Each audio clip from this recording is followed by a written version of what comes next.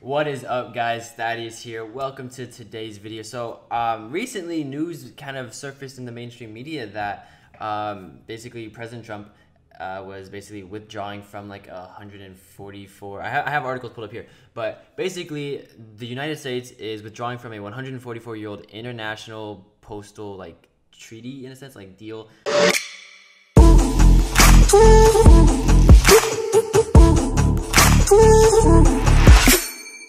Between customers, and a lot of you dropshippers, right, that are familiar with ePacket and know what ePacket is. Well, the history behind ePacket was basically supposed to give like developing countries easier ways to basically like receive and send packages, if that makes sense, right? And China was one of those, but China's been developing so fast that they've been able to they got the ePacket, we call it like privilege, I guess is the right word, but they got that ability, and then they sort of like they kept developing, and now we basically most dropshippers starting off use ePacket, right?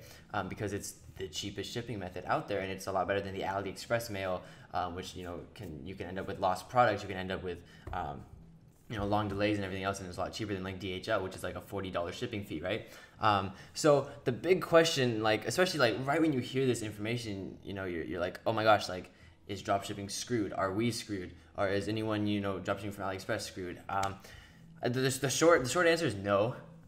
First of all, like the process of withdrawing from this, guys, is going to take at least a year, is what all of these articles are saying. So basically, like even if we were to completely withdraw and not have the ability for ePacket shipping from China to the US or China to anywhere where you're getting sales from, right?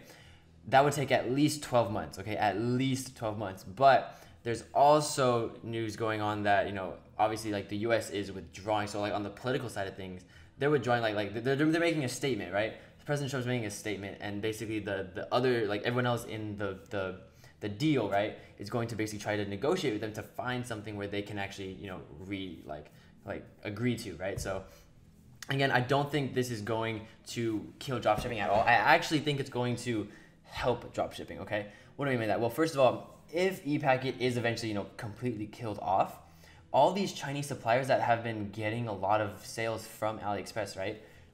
Like you have to think of it as like both sides of the spectrum, okay? So there's a market of suppliers on AliExpress that need sales, right? They need money somehow, right? So again, if dropshipping is like, if ePacket's gone, a lot of people that were reliant on ePacket, right, they can't afford a $40 DHL shipping fee in their margins with your products, right? You probably can't afford that. So you're going like, okay, what do they do? Well, I think a lot of these Chinese suppliers are going to actually start housing the information, or not the information, housing the products in the US or in warehouses that are in larger countries like the US and over in the UK and stuff like that, which is what we're already seeing, guys. Like you can look at AliExpress, like there's already like Alibaba, AliExpress, like they're trying to accommodate to US business owners, right? Like they're trying, like when you're looking for products, right, you can literally search ships from US, right? There's more and more suppliers every single day that are slowly adjusting and slowly shipping to the US. Now, like I think this is eventually like long term going to be a good thing for dropshipping, because it's going to allow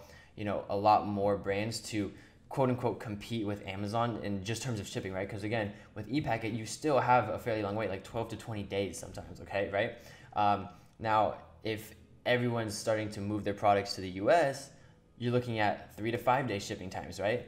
Right? And again, like it'll be slightly more expensive, right? Maybe $1 or $2 more for postal fees, but if $1 or $2 is going to kill your product margins, then like you have a whole nother problem. Like you aren't charging enough, or your marketing is completely whack, or if you can't afford $1 or $2, okay? So again, I think long term, this is going to be good for dropshipping, because it's going to either force suppliers to basically add more product into warehouses where we get better shipping times, so like store products in the US, store products in Europe and stuff like that, or the US will just reach a re-agreement or something and it'll be back to normal, something like that. But guys, like there's always multiple sides to the spectrum. You kind of have to think of it like what would initially happen, and then kind of like the backlash of that. And this is a super quick video just going over it, because I got a lot of people asking me, especially like in the Instagram DMs, they're like, yo, I saw a news article saying that ePacket is like gone, or like Trump is getting rid of ePacket. And so I did some research, and it's like that's sort of happening, but not necessarily the exact case.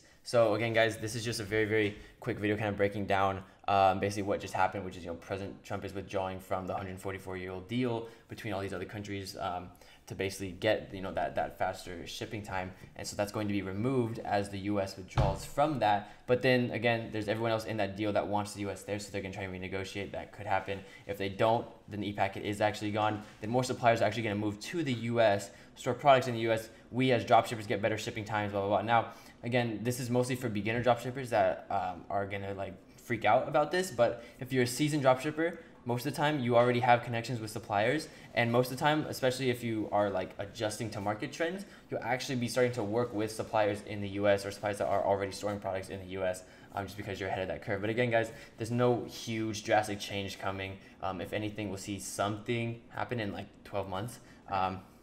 But either way, I don't think it's a huge deal, guys. I don't think it's something that a lot of you guys should be, freaking out about.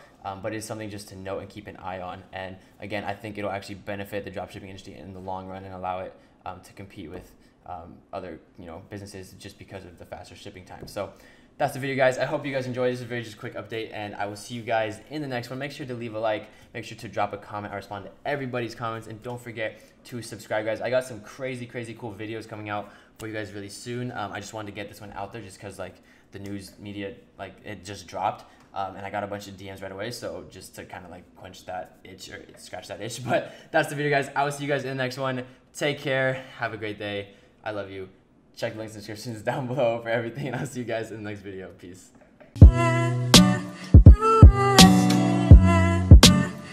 You